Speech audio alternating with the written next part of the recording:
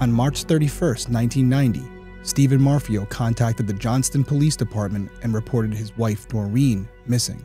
Stephen told officers that he hadn't seen Doreen since March 29th, 2 days earlier. As the investigation unfolded, detectives concluded that Doreen was most likely murdered. But they never found Doreen's body, and subsequently, no one was ever charged in her disappearance.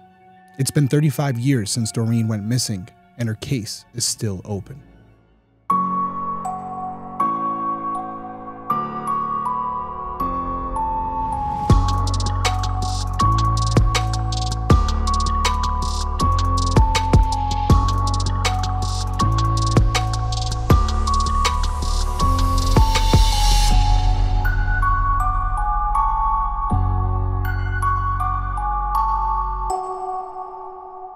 Hey everyone, welcome back to Detective Perspective. My name is Derrick Levasseur. I'm a former police detective and licensed private investigator. Each week I'll be covering an unsolved case in story format. I'll give you my perspective on the investigation and provide contact information for the individuals or organizations connected to the case so that if you have any leads, you can contact them directly. So this is an interesting case this week, and the reason I was drawn to it is, as you will notice, it takes place in Johnston, Rhode Island, which, for those of you who don't know, I am from Rhode Island, so small state. We don't have a ton of murder here, so it's always interesting to see or hear about a case that's from your hometown, and you start to hear about certain streets or areas that are mentioned, and you're familiar with them. You've been there numerous times, so it adds another layer to the case. This was one I had never heard of before. There's a lot of cases that have happened back before I became a police officer that I haven't heard of, but this was an interesting one, and it's fascinating to see one of these cases where you feel like you know what happened, but unfortunately no one was ever charged. However, you may feel differently, so we're going to go over the facts of the case today, and we're going to get your feelings on it. You can weigh down below, which is, I guess, a good segue here. As you guys know, this is a new channel for me. So if you're interested in true crime, more specifically unsolved cases being told in this way from someone who's worked cases like this, I would really appreciate you considering subscribing to the channel. And if you're listening on audio, whether it's Apple Podcast or Spotify, you can subscribe to the show. And if it's Apple Podcast, you can actually leave a review.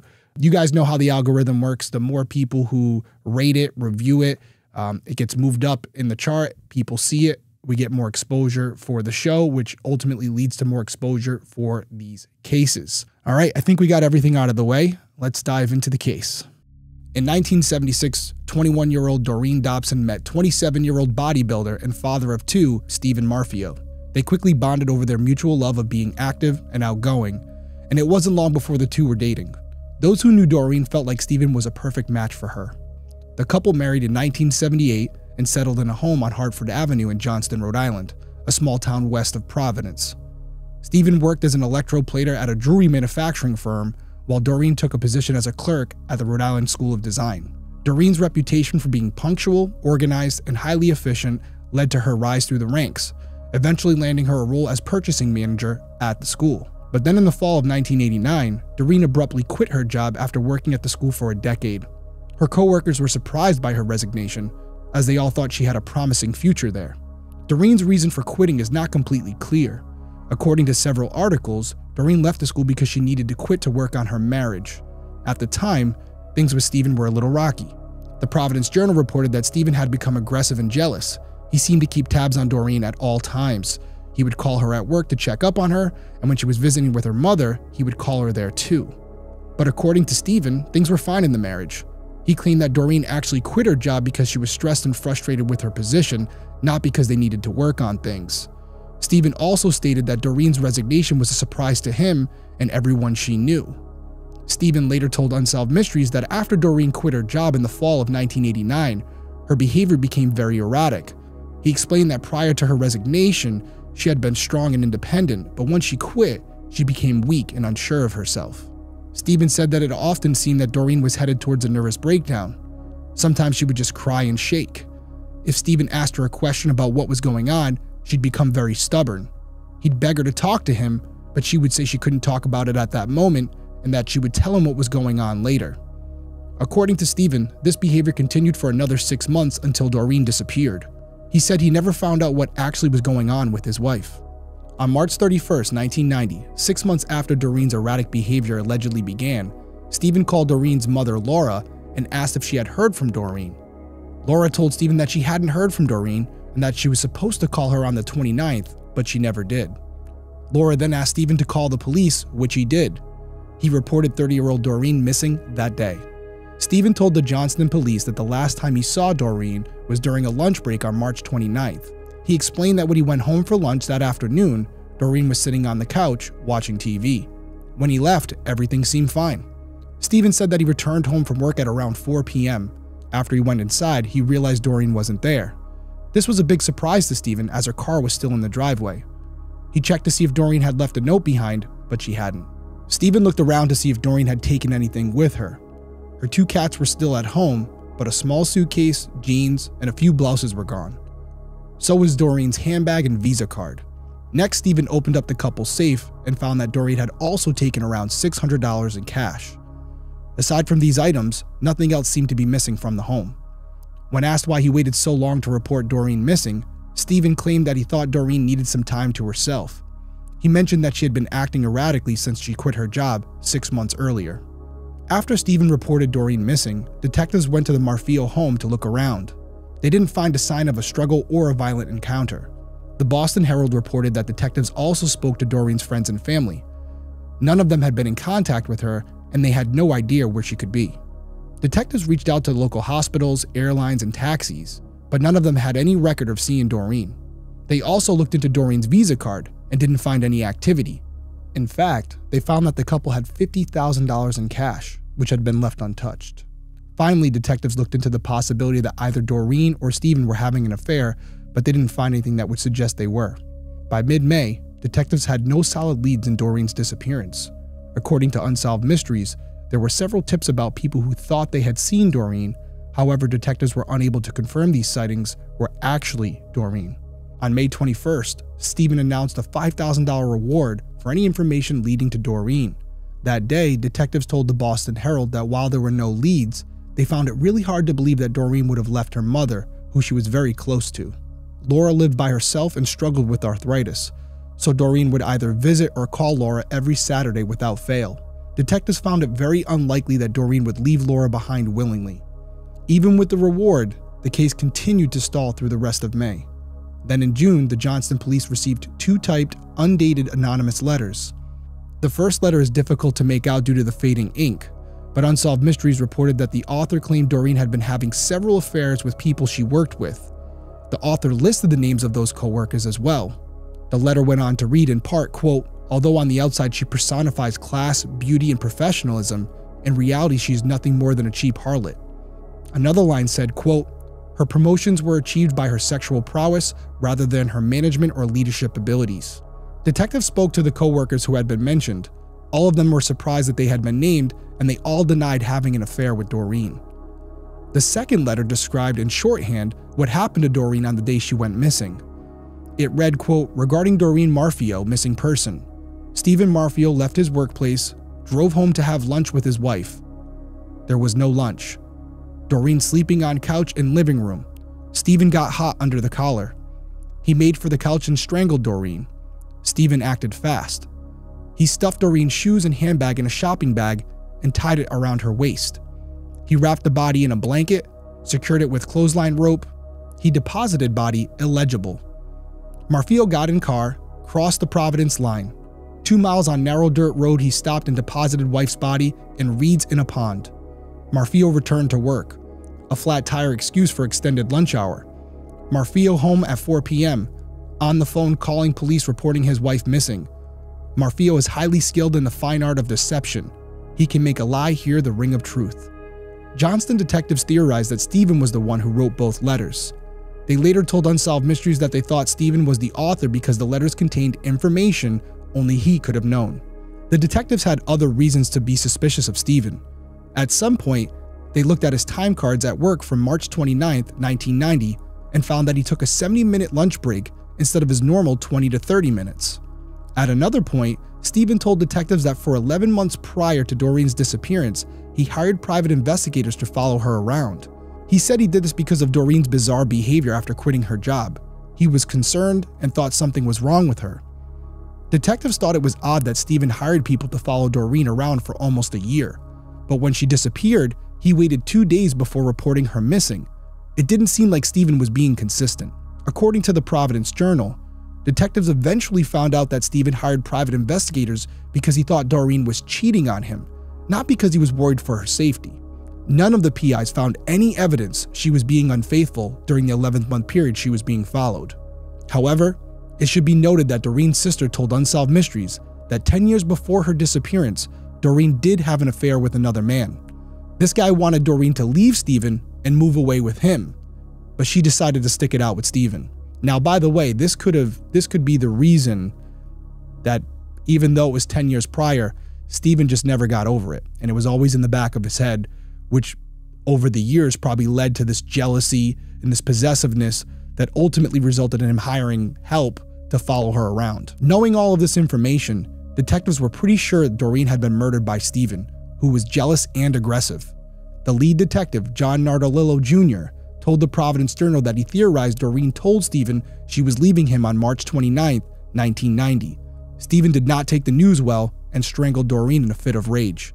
He later removed her body from the home and buried her in an undisclosed location. Hoping to prove the letters were written by Stephen, detectives sent them off to be examined by Dr. Murray Myron, a professor in psycholinguistics at Syracuse University. After looking over everything, Dr. Myron concluded that Stephen was the author of both letters and had therefore most likely killed his wife. Based on Dr. Myron's findings, detectives seized multiple typewriters Stephen had access to. Unsolved Mysteries reported that they were able to determine that the first letter was written on a typewriter owned by Stephen's, quote, close relative. It's unclear if they linked the second letter to Stephen as well. There was also no other information that suggested the letter was written on the same typewriter they had concluded the first letter had been written on. Detectives confronted Stephen about the letters. He then hired an attorney and stopped cooperating with police. No shock there. Unfortunately, linking one letter to Stephen wasn't enough to bring charges. Detectives continued investigating the case, chasing leads from North Carolina to Pennsylvania. They also worked with police departments in Arizona, California, Maine, and even the FBI. But by the 1-year anniversary of Doreen's disappearance and suspected homicide, detectives were still at a standstill. They had no witnesses, no physical evidence, and no body.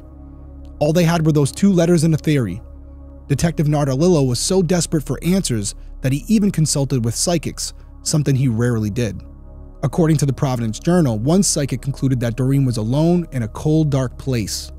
Detectives believed this to be true, but a psychic's visions are not admissible in court, so they were back at a standstill. Nardolillo told the Journal that for the next few years, he and Stephen were, quote, locked in a psychological standoff. Nardolillo lost sleep at night, worried that Stephen was getting away with murder. On a few occasions, the men would pull up to the same stoplight. Every time this happened, they would just stare at each other until the light turned green. Other times, Nardolillo followed Stephen to his favorite breakfast place or drove by the Marfeo home on Hartford Avenue. One day, Nardolillo saw Stephen in the home's driveway. He pulled over and asked, quote, "Do you think it's time to tell the truth about what happened to your wife?" Stephen replied, quote, "You're a nice guy, but you're in the wrong business." This interaction is absolutely fascinating to me. It almost seems like it would be something you would watch in a movie. But believe it or not, this can happen. Detectives work these cases, and it's impossible not to have some personal connection to them. I have them with some of the cases that I've worked.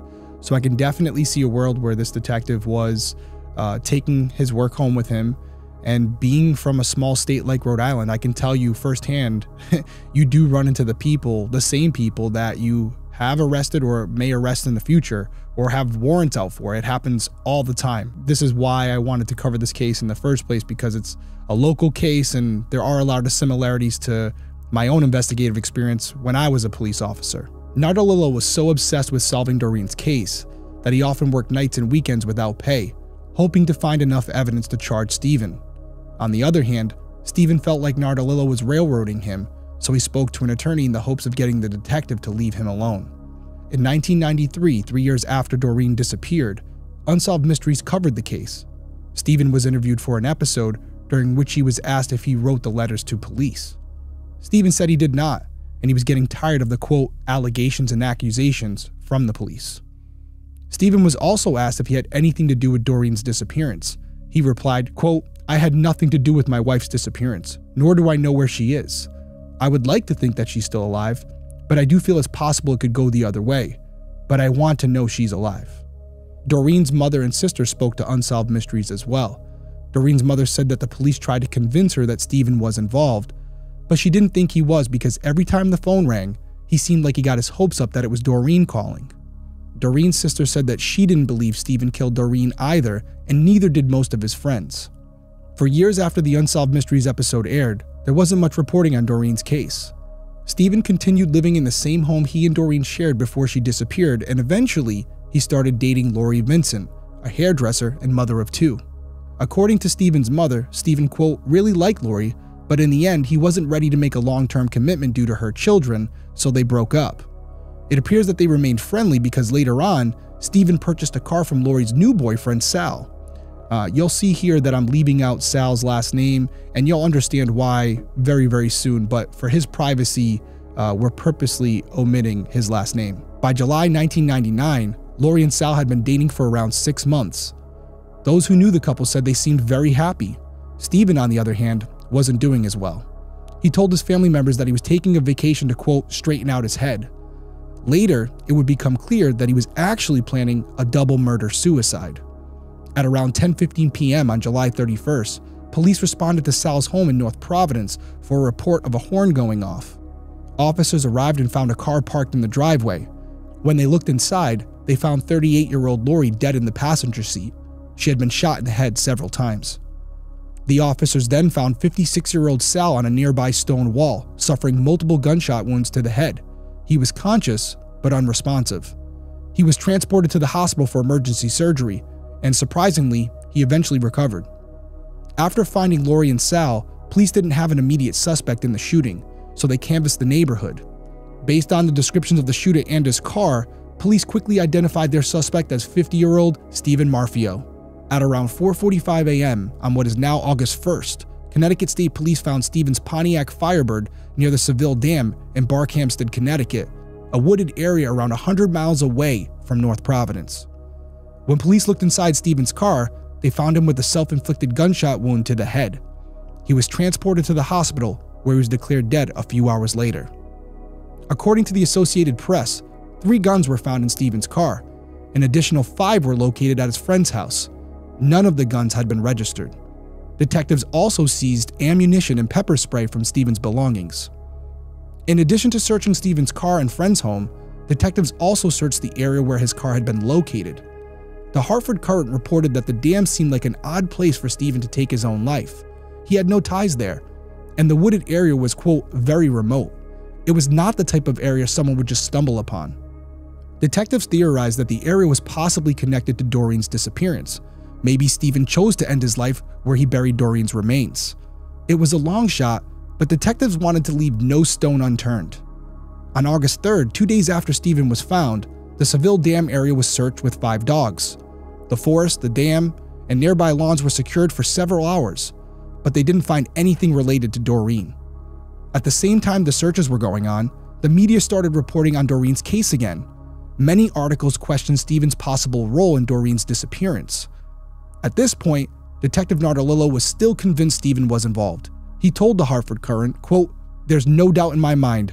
I've been chasing this guy's tail for 9.5 years. But Stephen's mother still didn't believe her son was involved. She told the Courant that Stephen had suffered a lot since Doreen went missing. Around a week after Stephen killed Laura, shot Sal, and took his own life, it was revealed that he had written a suicide note to his mother. The note was found in the car along with his will and funeral arrangements. Detectives had waited to let the public know about the letter until it was confirmed to be written by Stephen through handwriting analysis. The note read, quote, "Hi Mom, I know that you've known for a long time, ever since Doreen disappeared, that I'm not right, not the same person I used to be. And I know that I will never be. When she left, half of my heart, my reason for living and future plans went with her. I'm just a shell of a man faking I'm okay for the sake of my friends and you. I don't want you to worry, but it is out of your hands now. I know I don't have to worry about retiring 401ks or a pension. I knew I would not live to be an old person all of my life, but just recently, I realized I would die at my own hand. And unfortunately, I will take a couple of people with me. I know it's an insane thing to say, but I feel it's the only way it can be. I finally lost it. I don't want help. I must do what I have to do. Talking with a professional, you, or my friends is not in the plans. I have committed myself to eliminate Sal, Lori, and me in that order. It's the only way. The more I think about it, the stronger I feel that it's justified. I realize that this is a sick person talking, but I finally crossed over forever to the dark side. I'm not afraid to die. My life is over. I have nothing to live for. Probably near the end of the summer, and there's nothing anyone can do. You've been a perfect mother, and I love you with all of my heart. It's just too painful to be here any longer. Don't blame yourself. I'm a big boy. I know I've lost it, and I need help, but I choose not to. Because of my love for you, I've been around 9 years longer than I should have been. Goodbye, Mom. I love you forever. Steve. Detective Nardolillo told the Providence Journal that detectives were disappointed Stephen didn't take responsibility for Doreen's disappearance. Despite the lack of confession, detectives were still adamant Stephen had been involved in Doreen's disappearance and possible murder. They decided to search the home that Stephen and Doreen had shared prior to Doreen disappearing. Detectives also continued searching the Seville Dam area for Doreen's remains. They told the public, quote, "We're going to continue to exhaust every piece of physical evidence and information that we have before we put this case to rest. Before we put it back on the shelf, we just want to make sure that we did everything we could." But detectives didn't find Doreen's body or any evidence to solidify their theory. Pretty quickly, newspaper articles about the disappearance dwindled to almost nothing. One of the last articles written about Doreen's case was published in 2003. At the time, Detective Nardolillo told the publication that he saw Stephen's suicide as a last move in a battle for control. When he heard Stephen had taken his own life, he thought they would never find Doreen. Stephen's mother also interviewed for the article.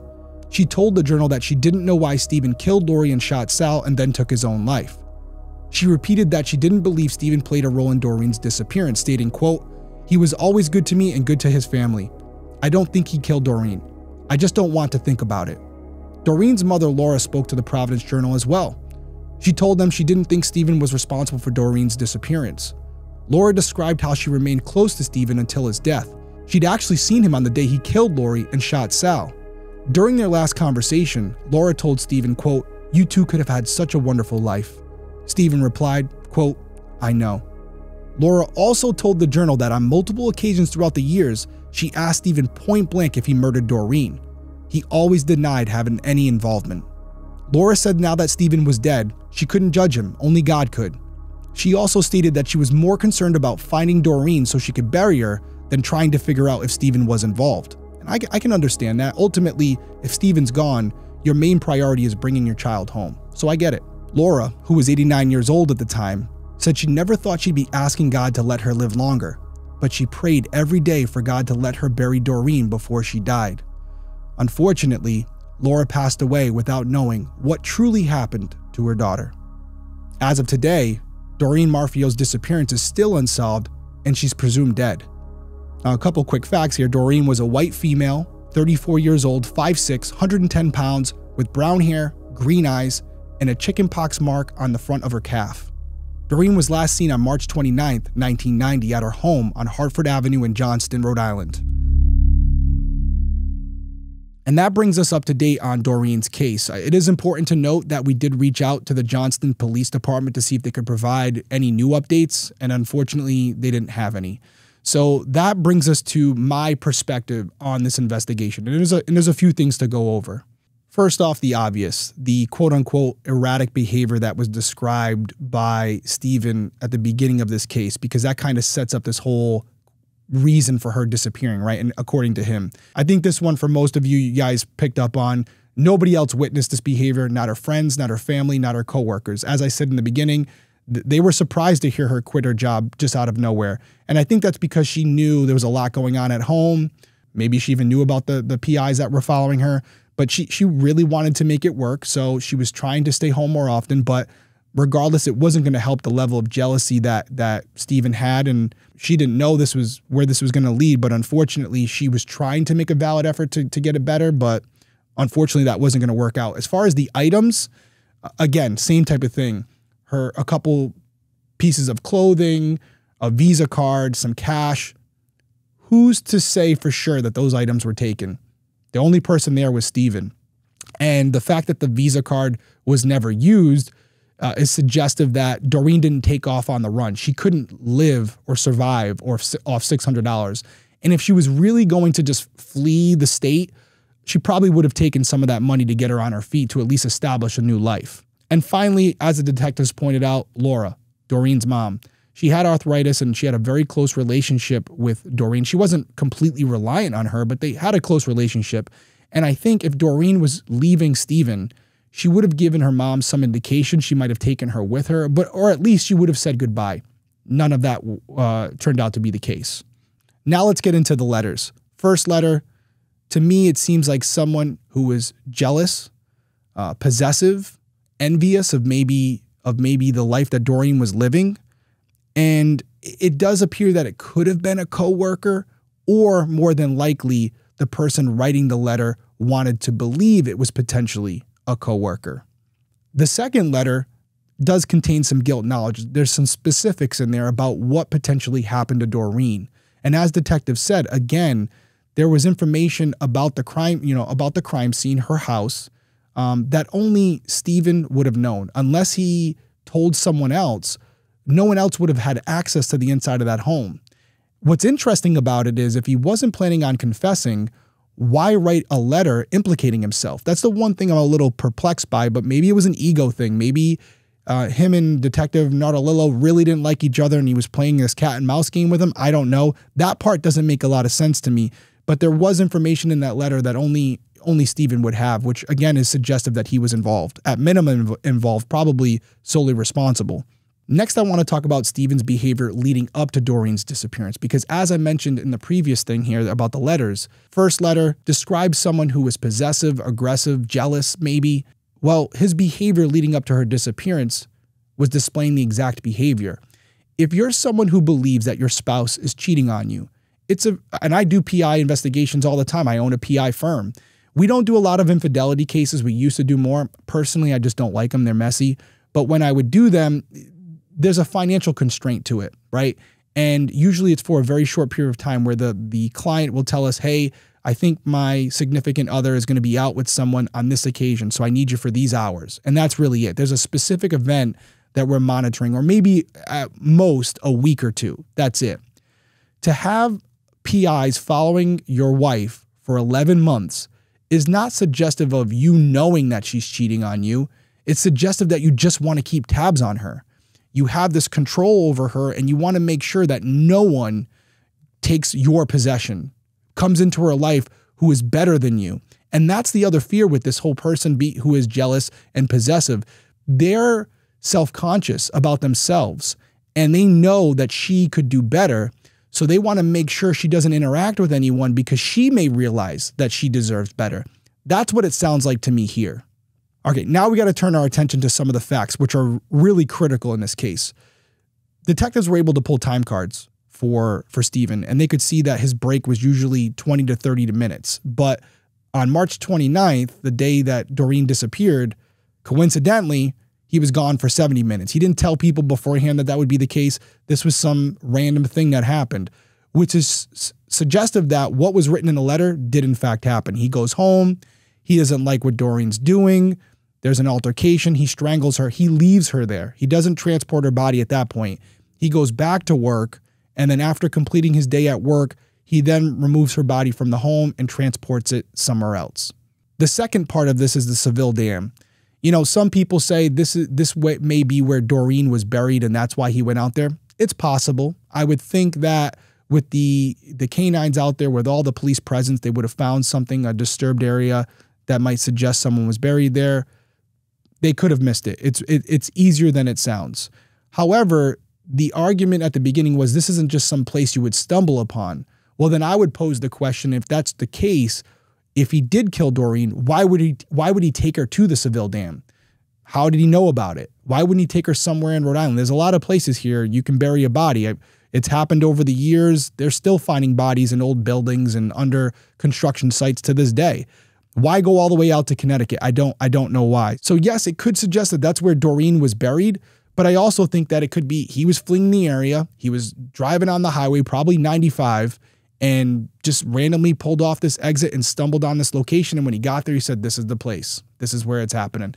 To me, in my mind, that's equally just as likely as there was some deeper significance about it, unless there's information that they have, police that is, that they haven't shared with us that would suggest the Seville Dam would be a location where he would have brought Doreen. Maybe they had some ties there before. That's also possible. But based on what we know, it could go one way or the other. And my final note for this week's episode is the suicide note. This was a letter written to Stephen's mom. This wasn't intended for police, although I'm sure he assumed they were going to see it. But at that point, you really don't care. This was his final words to the person he probably loved the most in his life. So some of you may say, it's weird that he would confess to the idea that he was going to kill these other people, but not confess to killing Doreen. Well, to me, that's perfectly reasonable. He wants his mom to remember him in a positive light. She's not going to care too much about Lori or Sal, but she had a relationship with Doreen. She knew her. And he had told her over the years that he had nothing to do with Doreen's disappearance. The last thing he would want is for his mother to view him in a way where everything he had told her throughout the years was a lie, and in fact, he was a murderer. He was a monster. He was a controlling person, not only with Doreen, but with every element of his life.